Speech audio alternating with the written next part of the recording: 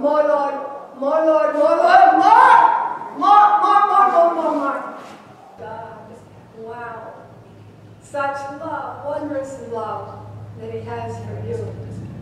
And a love that He has inside of you. There are times when you don't even know how to express that love. But you do it with your hands. You do it with your heart. You do it in your prayers. You do it with what you do and what you give.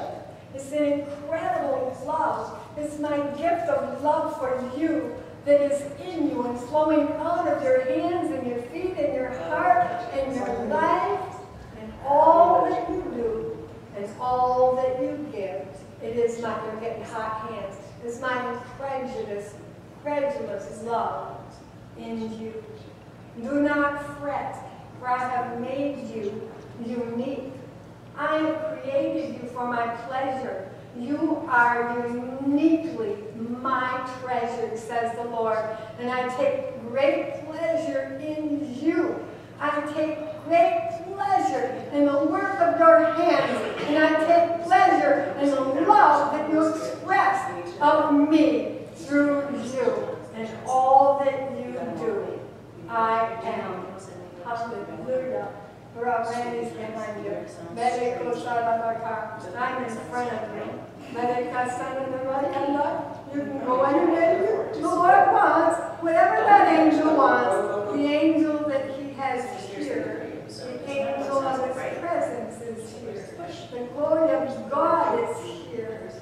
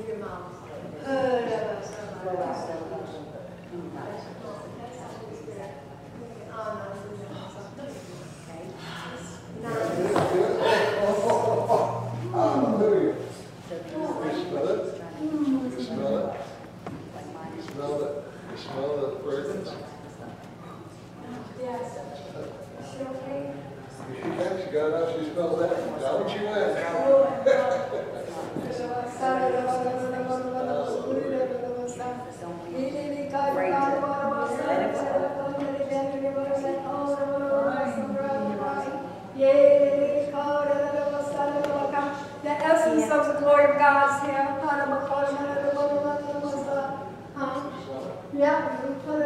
Yeah, you smell that? Yeah. You know, in the old day Pentecostal, we didn't catch them. The windows rattled. I know a lot of eyes rolling. But nobody got hurt. But now we're in a day when we're a little older. A little more nervous. God isn't nervous. We just feel it. John's behind me. We don't call him Big John for nothing. Hallelujah. More, Lord. More, Lord. More of your power, power, power, power, power, power, power, power, power, power. I release it. I release it. I release the more, Lord. More, Lord. More, Lord. There it is. More, Lord. More, Lord. There it is. There it is. There it is.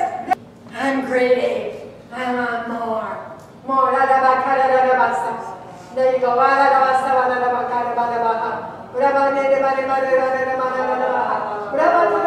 Pentecost, more, Lord.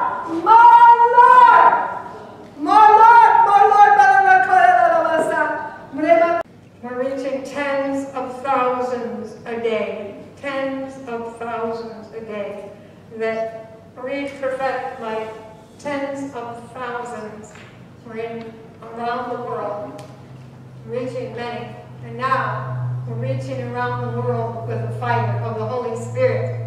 We're reaching around the world, and people that has never received the baptism in the Holy Spirit in other countries have just asked for me to pray for them. Some of them, I can only send them words because they don't have the capacity for voice, and they're receiving it. There are some that can not call because they don't have the system to do that. But I send them a voice message, and they're receiving the Holy Ghost. There are many of them that have not sent their testimonies yet, and they might not. But I got to hear them speak in other tongues. When I was in Russia yesterday, I was in Russia about 4 times. He miscounted them because we kept getting disconnected. And he's a young man there. God not only filled him with the Holy Ghost, but he healed him. If you have Facebook and you can access the testimonies, he healed his body of something incurable. Did you see that testimony? Yes. And so he testified of that, and he called me back, and he said he wants to speak in tongues. And I said, well, I heard you speaking in tongues when we prayed before. And he said, no, I was speaking Russian in my native language. And so I said, no, when I talk to you again, you're not going to speak anything but English, and then don't confuse the prophet. You're not going to speak in Russian, because I thought you were speaking in tongues. So when you speak only in English, then I will know when you start speaking in other tongues, and it better not come out Russian. Just a Russian mighty wind. And so he began to speak in other tongues as the Spirit of God gave him utterance. And God is moving. I've been invited around the world to come there. I'm not going yet. I'm not going yet. But I would love to go. I would love to go to Pakistan. When I was at home and dancing around the globe, I began to pray for Pakistan. I said, what's up with this, Lord? What am I praying for Pakistan for? But I said, well, it's you, so I'll just keep on doing it. So I prayed for Pakistan, and I didn't know, because I don't watch television, folks. I don't keep up with the news. I care about the good news. If God wants me to know something, he'll tell me. And I didn't know about the attack in Pakistan that happened on Easter Sunday, because right after that, I didn't know anything about it. Everybody else did. They watched the news. I don't need it. God will tell me what I need to do. So I began to pray for Pakistan, went with it. And then, 2 days later, I believe it was, somebody messaged me, or the day after, and said, I need prayer. And I said, where are you from? And he said, Pakistan. And I said, give me a call. Give me a call. So he called me. Holy Spirit came on him. And then I prophesied over him that when he started praying for people in his church in Pakistan, meaning they don't understand being slain in the Spirit, I said they're going to fall when you pray for them. How many got to see that video of Pakistan when 3 weeks later, then he touched somebody and they fell, and he said, Pastor, I'm in contact with you every day. And I said, I can't do that. You know, I can't give you every day, but I'll give you what I can. So I called him this morning before his service that he had, and prayed with him. And then I asked him, it was last night, and I asked him, their time is different, it was his early morning. He says, how much time we got before your service? And he says, a half an hour. And I says, a half an hour is good. A half an hour is good. That's great. We'll just do this for a half an hour. And then I just prayed for him, and the Spirit of God came upon him in the fire, and he was just all revved and ready to go. And then I messaged him this morning to say, how was your service in Pakistan? And he said, oh, the glory of God was there. Oh, it was great. You know, God really moved in our midst. This is Pentecost. How many felt Pentecost today? A little bit of God? A little more than what you had before? Because you didn't want to come here and go home with less than what you came with. Did you want to have less than? I don't want to have less than. I want to have more than I had. I want to have more than enough, because if I have enough, then I don't have anything to give you. I don't have anything to give somebody else if I have enough.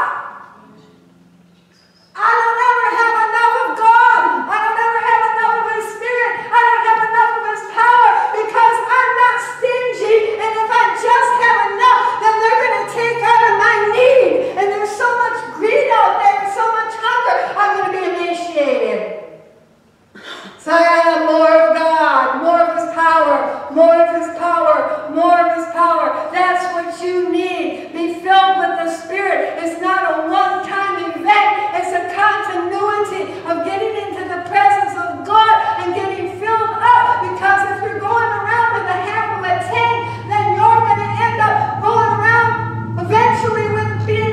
fully used up.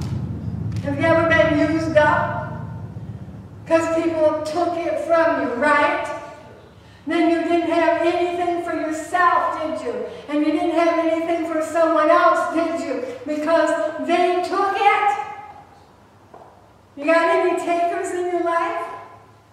That they'll just take everything you got, everything you give, and the things that you don't want to give, because you did want a little bit left over for yourself, but they will take that too. Anybody know that's true? So what do? It's the river of His glory. He said, I will give you grace and glory. It is a river of life, a river of His glory. And He tells you that you can be fat and full of the blessings of the Lord.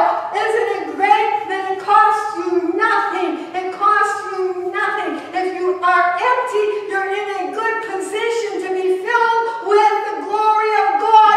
But it takes a little effort to say, yes, Lord, I will receive. I'm not too proud. I'm not too stubborn. I'm going to receive the free gift of your spirit and your power and your glory and your energy. Yes. He says to come into His presence where there's fullness of joy. So when you find out that you have no joy, then that means no presence. Hello? If you have no joy, then you are not in the presence of God. And then you can say, well, He's everywhere. Certainly, He's everywhere. He's in the cemetery too. They ain't moving. They're not receiving a thing. It's not benefiting them. True? Now when the rapture takes place, but you know what? When we're dead, we don't need to stay dead, right?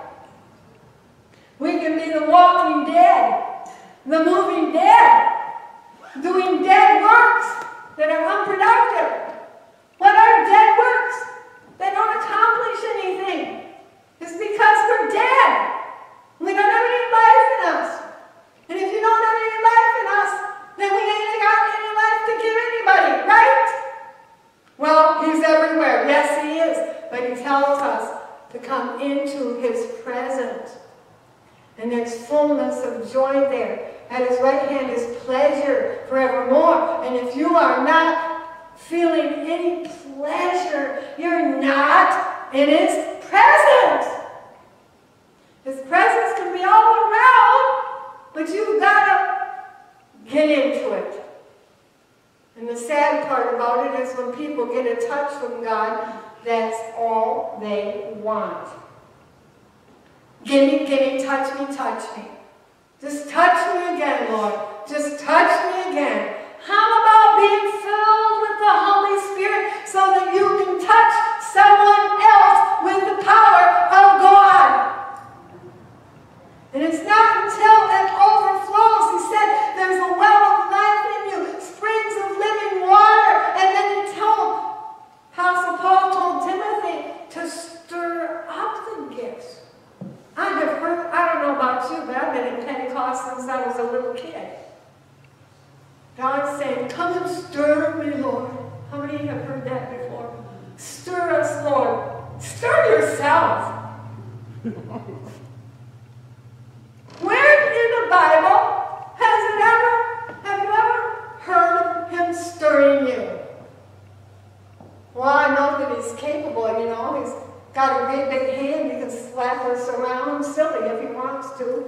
Got a bunch of angels. They like to play with me. One pushes me this way, one pushes me that way, then sideways, and they're having fun, and I'm saying, come on. Pick on some of you. I'm afraid to say that, you know. I don't want to tell the angels off, you know. Pick on somebody your own size because they're bigger than I am. And you know what? I want them on my side. If they want to play, as long as they don't hurt me, they won't. If they're having fun, you know, okay, all right, make a spectacle out of me. Go ahead. Beg me if you want to. Do whatever you want to do with me, as long as I've got God. But he said to stir up the gifts that are in you. If it was good enough for Timothy under the ministry of the Apostle Paul, and it's written, don't you think it's there for a purpose? That we need to stir ourselves, not wait for somebody with a teaspoon to stir us, because I don't know about you, but I don't want a teaspoon mentality. If you've got the water coming out of the faucet and you put the teaspoon underneath it, it's going to make a lot of racket. It's going to splash, but at the end of that game, it has nothing at all in the teaspoon. You want that? You don't need to be stirred with a teaspoon. You don't need a ladle. You don't need a baseball bat inside of you stirring you up. You just need to stir yourself up. The gifts of God are without repentance. So we don't need it again. We need to stir it up. We can have more fillings. Yes, we can. Because we get used up. You go out of the door today, let me tell you who's outside the door. Do you know who's outside the door waiting for you to get out of here? Bam! So you better have some bam in you. You better have some bam in you. Another thing that's pretty good, we'll borrow this word, a little Pam doesn't hurt either. Non-stick. It ain't sticking to me. You just take that somewhere else. I ain't gonna have that. It's just gonna fall right off of me.